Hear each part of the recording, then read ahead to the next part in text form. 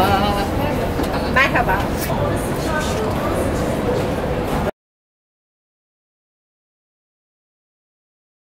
Videoya hemen iki kategoriye ayrılan başrol oyuncularımı tanıtarak başlamak istiyorum. Yanımda Tatlı Özge var. Merhaba. Burada Tuğçe var. Burada zaten herkes tanıyor eminim. Tanıt, sen de kendini tanıt. Motive bir daha. Merhaba.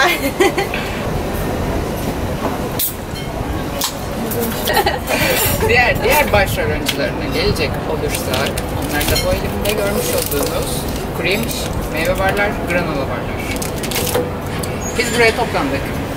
Ara öğün ya da tatlı krizi için bu tükettiğimiz minnoşları kısaca bir yorumlamak istiyoruz. Amacımız bir markayı öne çıkarmak ya da bir markayı gömmek değil. Tamamen damak zevkimize göre birkaç yorum yapacağız. Bir de aslında genel olarak tatlı krizi adı altında yediğimiz için hani glikoz olmazsa o sağlıklı atıştırmalığı daha çok destekleyeceğini düşünüyoruz. Bakacağımız tek şart o olacak gibi görünüyor. Başlayabilir miyiz? Evet. Önce hangisi olsun? Bence ambalaj tasarımlarıdır. Bence de ambalaj Bana biraz güvensizlik veriyor. Renklerinden dolayı. O yüzden bundan başlayalım. Ağzımız iyi. Bana da bayağı güvensiz geliyor. Bana şu da biraz güvensiz geliyor. Evet. Ondan O gofret tadı Bir de görüntüsü var. Piko çok gibi hafif falan. ya. Şunu kıyaslasanıza. Çok hafif. Onu bilemiyorum. evet. Mesela Çok hafif. bunların tasarımları böyle görünce şey diyorsun. Oo, bu diyorsun. Şık. O Biraz sağlıklı mal. olacağım. Sağlıklı, evet. Tabii aralarında da ciddi fiyat farkı olduğu için herhalde. Yani şunlar 1 ve 2 lira civarında değişiyor. Şunlar işte Starbucks'larda 6-7 lira. Şey ya, cevizli sucuk paketi gibi bu yani. Posta diyor ya zaten. Koştat. Koştan. Bunlar ne kadar? En pahalısı Antep fıstık 3 lira. 2 lira. İçinde hiçbir şey yoksa 1 lira. Öyle bir şey var. Boş paket.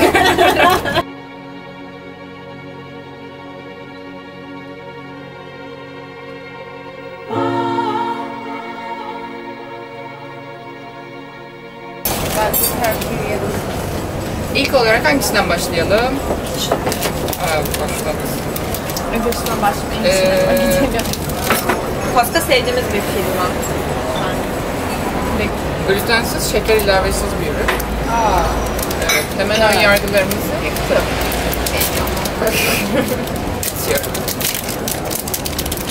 Çok güzel.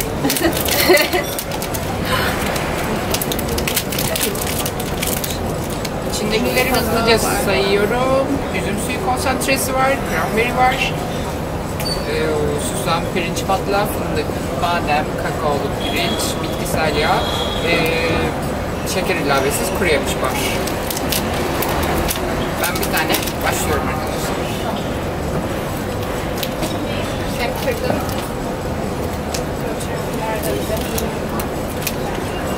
Çok sert değil mi? Çok sert ama sen yeme. Ay sen bu videoda hiç olamayacaksın galiba. Çok sert. Çok sert.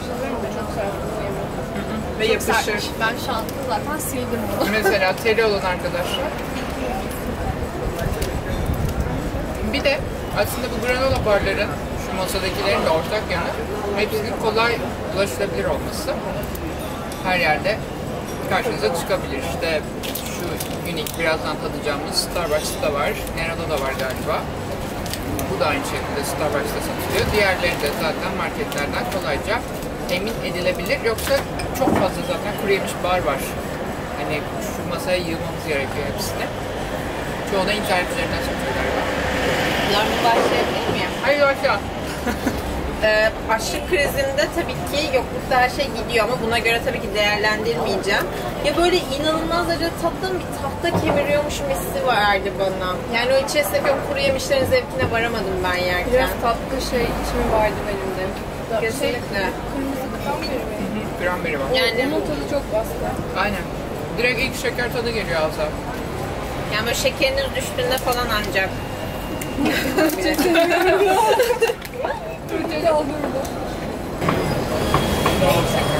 yoğunluğu doğallığından geliyorsa Evet, bilemeyeceğim. olabilir belki.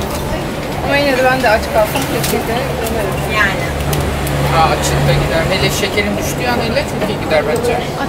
Neyse. Allah kimseye yaşasın. Evet, Allah açlıkta terbiye. Sıradaki. Hadi sen seç. Ben seçiyorum artık azıcık daha bohem bir şey bu kakao. Allah. Ya ben bunu ikinci kez deneyeceğim galiba. Bu gerçekten lezzetli. Tamam. Heyecanlı mısınız? Heyecanlı. Ben hiç yemedim çünkü onu. Olabilir. Ben bu arada bunların içinde hiçbirini denemedim. Bir tane Nesquik'ini denedim ama çilekli Ben de değildi. Nesquik'i ilk başta denemiştim. Bunda da gluten yok, şeker yok. Bakıyorum. Galiba bu arada doyacak bunlar. Doyacağız. Evet. Hurma özü. Chia Hurma özü değil de yani hurma var içinde. Çoğunluğu o. Ama baz olarak chia değil mi esas malzemesi? Chia var, evet. Chia var. Ama üstüne bütün bu Çok şeyler güzel kokuyor. kakaosu çok güzel. Tatlılarda kullanıyorlar. Tuğçe bunu yiyebilir mi? Bu da biraz sert. Tuğçe Ama onunki gibi değil. makinede çekin. Ne yenir ama diyor. Kalan parçaları makinede çekeyim. Ben şöyle küçük bir alıyorum hemen. Ben de hepsini böleceksiniz zannettim. Artık Ben gerçekten küçük aldım. Hadi al Bu yani bakalım. al Tuğçe sana. Bu yumuşak.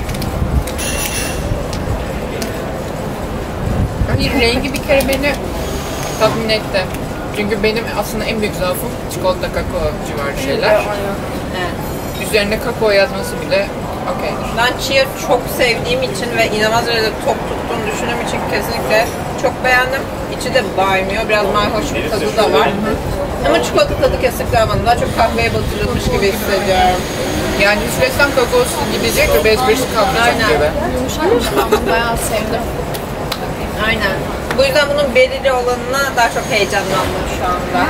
Onu da almışız. İnşallah dışı kırmızıdır. Burada ne var başka? Ya da o Badem, kaju, chia, kabuklu meyve türevleri. Bu en sağlıklılardan biri galiba. Kalori olarak en düşüğü hangisi? Şimdi bunun kalorisini göremedim. Bu 38 gram için 150 kalori. Züber. Benim tüm bu barlar içerisinde en favorim Züber. Burada bugün aramızda yok.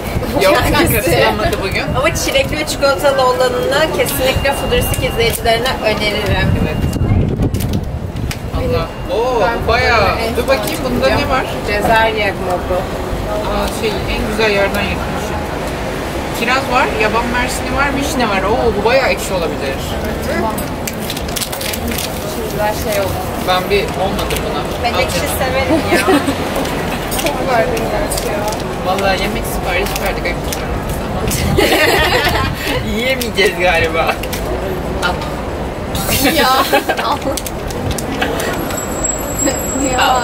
Ben bunu çok sevdim. Aa, Ben bunu çok olduğunu al çok kız sevdim. ofise götür.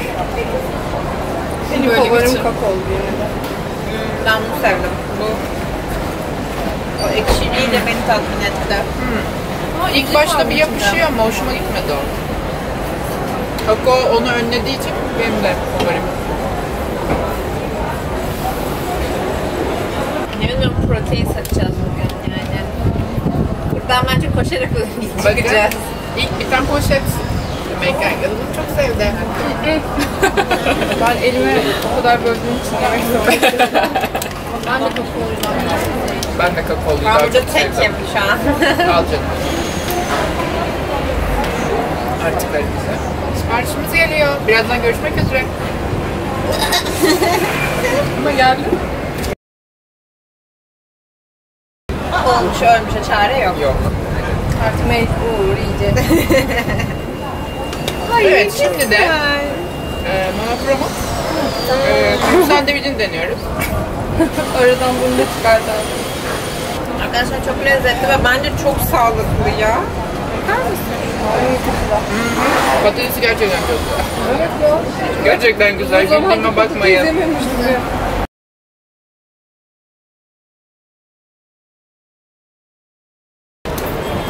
Neyse işte bunun Bunun amacı tatlı krizli bir yandan da ve şimdi aslında biraz da o noktaya gelmiş olduk. Yemek sıkıntısı, tatlı krizi gelenlere.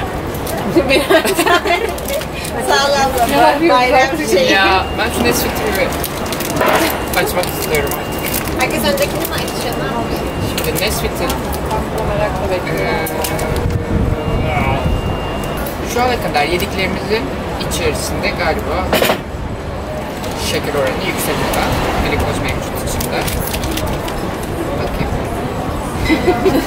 Oha bayağı şekerli. Glikoz. Glikoz tadılıyorum. Güzel kokuyor ama. Çok güzel kokuyor. Alır mısın? Çok güzel çiğ kokuyor. Bu arada Victoria's Secret Body Spray. Evet. Standart bir çilek kokusu var. Bunu ısırarak yiyemiyor muyum? Biraz parçalanıyor biraz evet. Bence bu şey bir dezavantaj. Ben çantama attığımda çıkardığımda ısıracağım bir şey isterim. Tadı şu an gerçekten çok lezzetli. Ama bunun şekerden geldiğine biliyor olmak sağlıklı atıştırmalık sınıfından çıkarıyor bence. Evet. Ama gerçekten lezzetli. Bunu yiyebilir miyiz artık? Öyle. Bakayım. Bunda da glikoz var. Antep fıstığı var. Literally. Evet maalesef glikoz var. Yani masum bir şey değil. Rengi güzel değil mi? 500 küsur şey. Kalori. Yine ilk tadımı ben yapıyorum.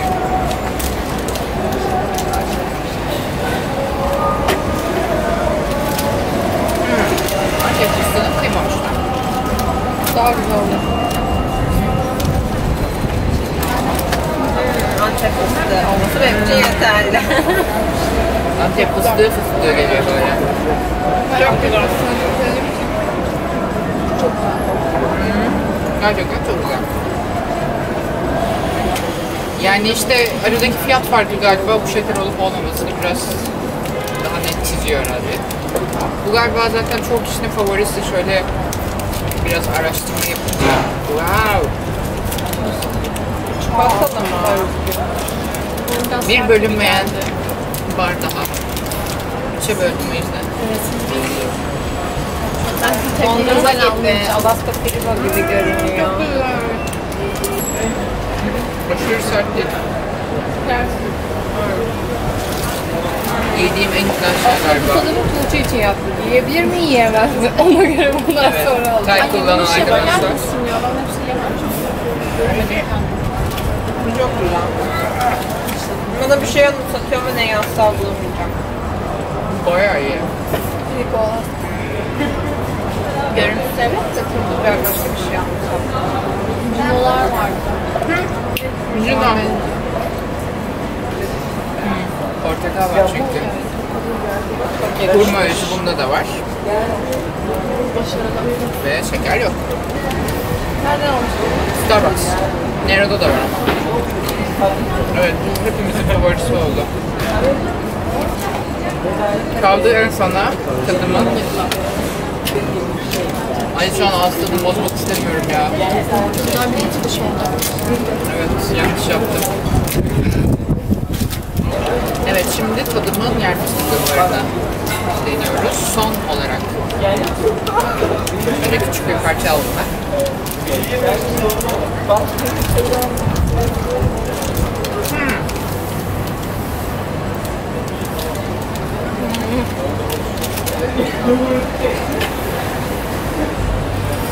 Ben kuruyemiş çok sevdiğim için bunu da çok seviyorum. Ama tabii şekerli. Evet, bunda da şeker var. Şeker fıstığı var, fındık var. Yani şekerli bir seçim yapmak istiyorsan al yani. Gayet de mantıklı oldu. Kremalı çikolatalardan mantıklı. Çok beğendiysen al. Beğenmediysen. Tatlı geldi. Evet, özellikle şu yeni'nin üzerine bayağı tatlı geldi bana da. Ben iptal oldum zaten. Konuşamıyorum. Asla üst üste 6-7 tane yemeği. Yemeği. Favorimiz az evvel söylediğim gibi oldu. Bence bu da çok lezzetli. Ama bunun kakaolusuna ben oyun veriyorum. Ben oyumu Berili'ye veriyorum. Ben de Okey.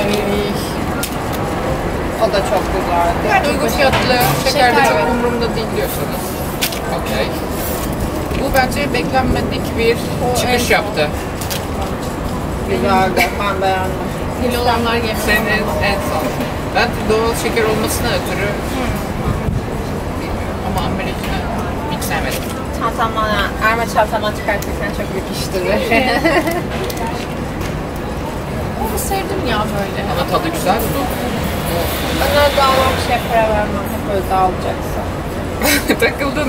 Evde falan yerim. Ben Ben yolda farklı bir yemem şeyini yani. denedim. O öyle dağılmamış. Ha, ya da belki Belki ben getirirken çok salladım. Olabilir mi? belki de sıcaktan da olmuş olabilir. Sıcaktan da dağılmış olabilir. Bunun çikolatalısı da var bu arada. Dayak fıstıklı. Bu galiba çok. Yemeğin üstünde gece bir şey izlerken yerim. 12'de 11'de falan ben yerim. Ya şunların hepsi bence dolapta olması Olmalı. olan gereken Çantada, şeyler. dolapta. Aynen. Onun dışında burada olmayan da işte alsaydık, deneseydik dediğimiz. Süper. Süper'i şuraya buraya koyacağız. Benim favorim aslında. Allah. Kararımı açıklıyorum. Buradanın yapıp bitirdiği bar.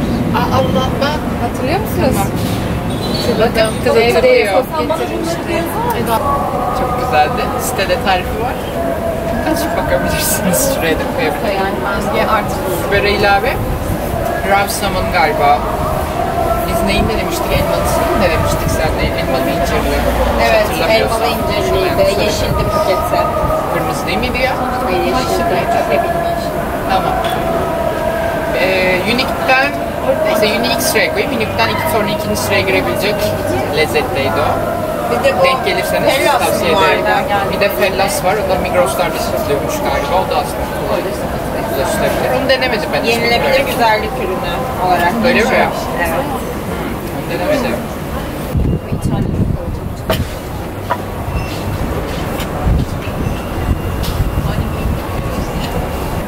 Videonun sonuna geldik. Çok teşekkürler izlediğiniz için. Sıradaki videolarda görüşmek üzere. Aygın tadım yapmaya devam ederiz. evet bence de satılamadı. 5.49'luk İnegöl köfteleri tadacağız. Bir dahaki 50 videoda. tanesi 50 adet 5.49 İnegöl olan köfte. İnegöl köfte tadacağız. Kaçırmayın. Hoşçakalın. Ve Foodrist'in kanalına abone olmayı, videoları beğeniyorsanız beğene tıklamayı sakın ama sakın unutmayın. Şu masadaki iki kızın kanalında Pardesini yorum tabii yapacağım. yapacağım. Tuğçe'ye de işte öpücük atabilirsiniz. Ben atıyorum. Hoşçakalın. Hoşçakalın.